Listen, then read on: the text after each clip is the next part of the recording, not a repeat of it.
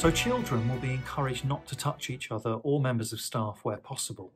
Older children will be encouraged to stay 2 metres away from other children or staff when playing outside.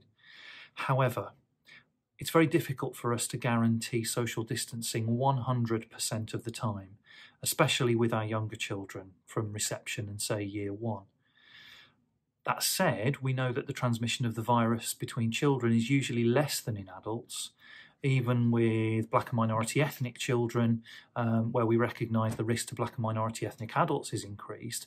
The science suggests that the risk to children is broadly the same no matter what ethnic group they're from.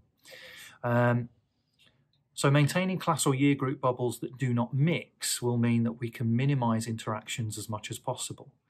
And within these bubbles, children will be encouraged to keep their distance as much as possible. We'll have enhanced risk assessments in place for the whole school, and where necessary, we will have individual risk assessments for children if they've got a pre-existing health condition.